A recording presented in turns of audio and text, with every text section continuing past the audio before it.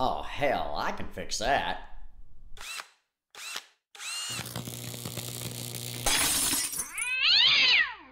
Honey! Can you bring me a Band-Aid, please?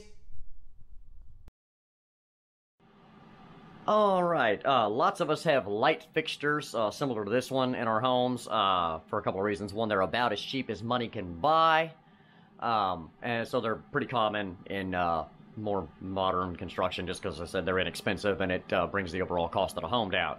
However, well, it's not a very attractive light fixture, and so we're going to go ahead and be replacing it today. Now, for those of you that are like myself, that identify as a good old-fashioned southern redneck boy, let me translate all that for you. My missus and I don't like it because it looks like a big old titty. Now, there is a time and a place for those, like them as much as the next man, but on the roof is not it. Oh, and be advised, guys, if it is, please don't put that in my comment thread. Just mind your business there. So, but all jokes aside, no, guys, I'm going to go show you how to go ahead and change this out for something just a little bit more modern. Alright guys, so first step here, we're going to do loosen this lock nut and take the globe off. Big washer. Drop the glass globe. These tend to get really dirty inside, so don't pay that much, never mind.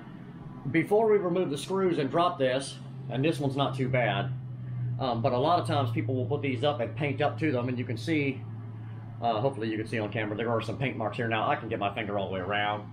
But what I've had with these before is they'll actually catch the paint where people have painted up and not masked it off properly and tear the paint on your roof. So if that's the case and you don't have a gap in it like this one, take yourself a little hobby knife, score all the way around the outside edge just to make sure that you're not going to tear the paint up on your roof. Alright, now that the globe is down, normally these have 2 or 4 screws in them, holding them to anchors in the ceiling.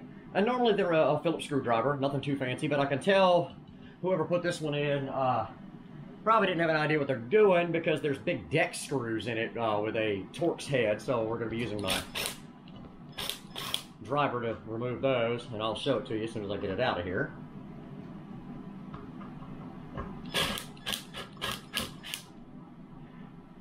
This, guys, is not the kind of screw that you want to put in this thing. And more than that, it looks to me like they just drove it into the sheetrock with no anchor. Really a poor way to install these. So anyway, we're going to go ahead and get the rest of these out. So there's that. Let's see if I can get this one to come loose. Alright, there we go. Oh, look, there was a 4th one in there. Big shock. Okay. So, basic electrical safety here, guys. I would recommend to anybody that has not done a great deal of electrical work to go ahead and kill your breaker. Now, understand this is a light fixture. There's no power going to it at all with the switch in the off position, which we have. So we're going to go ahead and unwire it. So we have this bare copper wire, all right, which is our ground. And then they've taped up these other leads. The black lead in household electrical is your hot lead, the one carrying the current. So we'll get that off of there. And then the white lead is your neutral. So just to make double sure, if you don't turn the breaker off, don't touch a couple of these at the same time and you shouldn't get shocked. Anyway, now the light is down. Let's take a look at the new one that we're going to install. Alright, so what we have here is a brand new 16-inch flush mount Atome smart light.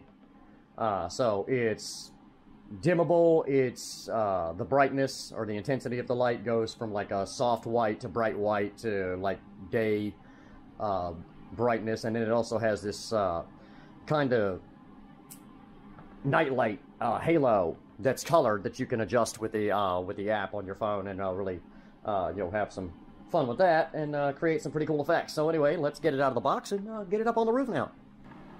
Okay, so we have this large mounting plate here that's designed to screw into our junction box in the roof. So now this light only has 2 leads coming off of it. It has the white neutral and the black hot lead. So what we're going to do, up in here there's a metal grounding bar. We're going to go ahead and loosen that up and connect our ground directly to this bar, just for in the interest of safety here. So we're going to go ahead and back the little green screw out. And we'll ultimately connect our ground right there. So what we got to do, as we're doing all this, is take these screws out of the junction that hold the grounding bar in. Let them hang way low here. Alright, that's down below the level of the roof. That should be okay.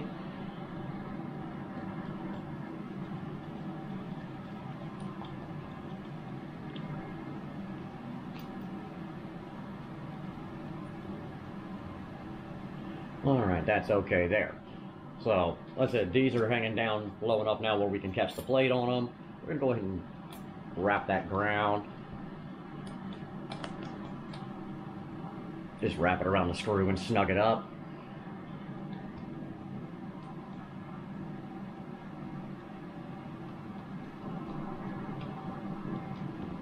Like that.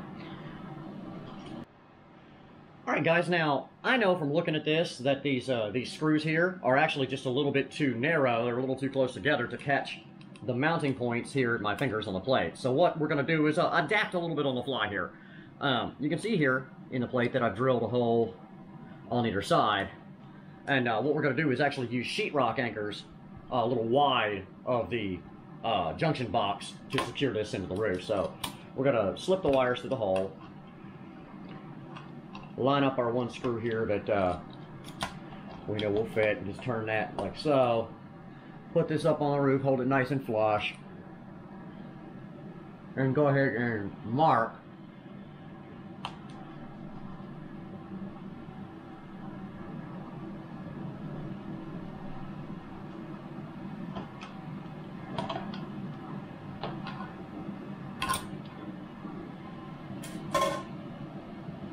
where our sheetrock anchors are going to set. Now, one of the best ways I found to do this, there's my mark. We're just going to go really slow with a drill bit here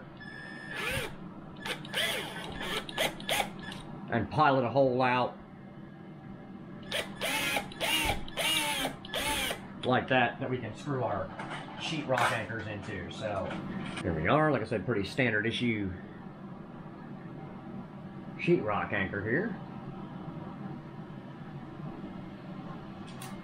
Let me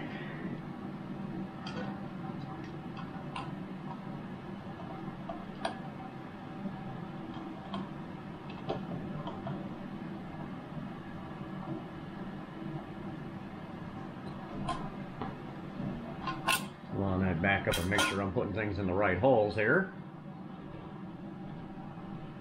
And once those are piloted, these just screw in.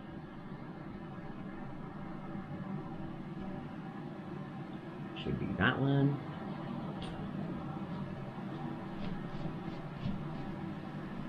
Alright, now that the sheetrock anchors are in, we're going to go ahead and secure this mounting plate. Get this thing wired up here, guys. We're actually just about finished now.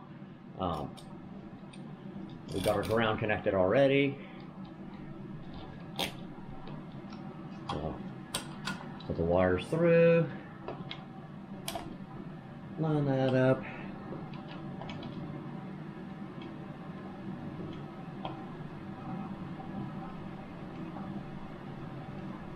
Snug this screw just a little bit to hold that plate in place. Get the screws that we're going to be using for our sheetrock anchors.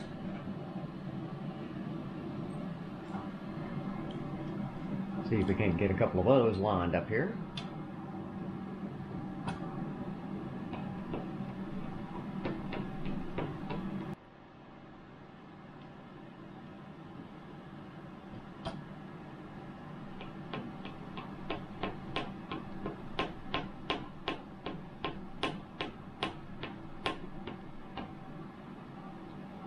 It's nice and tight.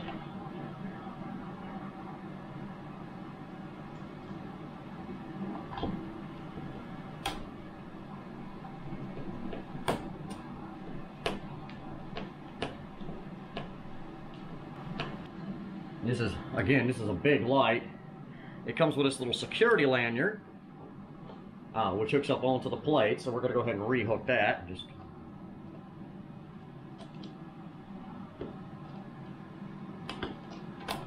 There we go. And this is super easy here, guys.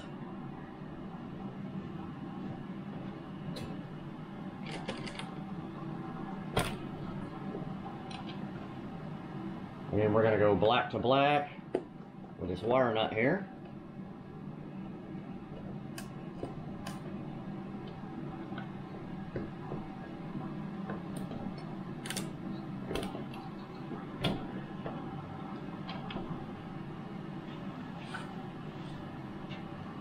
And then connect the neutral, or white to white.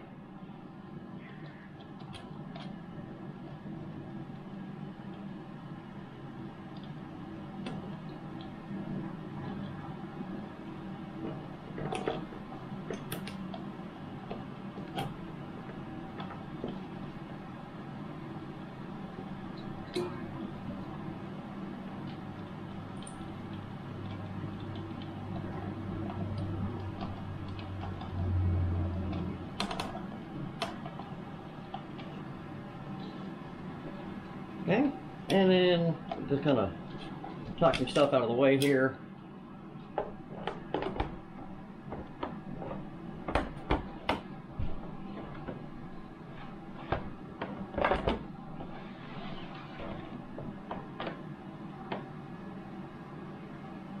And there you have it. All right, so we have connected the light to the app. So we've got 3 tabs up here, white, color, and scene, so it'll do all kinds of cool stuff. You can also turn it on and off, I think, from here. Like right there, here's power. So it'll shut down. So you can do it from your phone. You don't have to, you know, hit the switch or anything.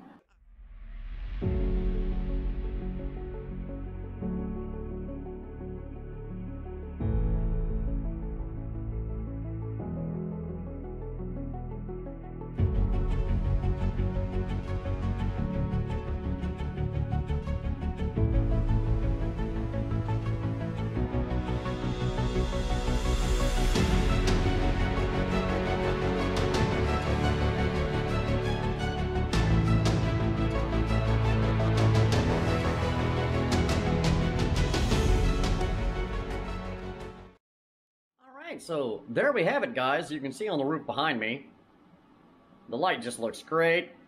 It's a very versatile thing with the smart app. I know you can hook it to Alexa as well. It's a pretty cool product, and I really, really like it, and so does Mrs. Bustedknuckle. Guys, I hope this helps you out with just some basic electrical in your household and how to go about replacing light fixtures like the dreaded Boob light, because that thing is just atrocious and ugly, and some of the options that are available to you if you wanted to replace it with something slightly more modern. Anyway, guys, if you haven't done it yet, hit that subscribe button, hit that thumbs up, throw us a like, feel free to comment below, and in the description box, I'll link our Facebook page and our email if you want to drop us a line. Guys, till next time, this is Chris for Bustedknucklediy saying, keep wrenching.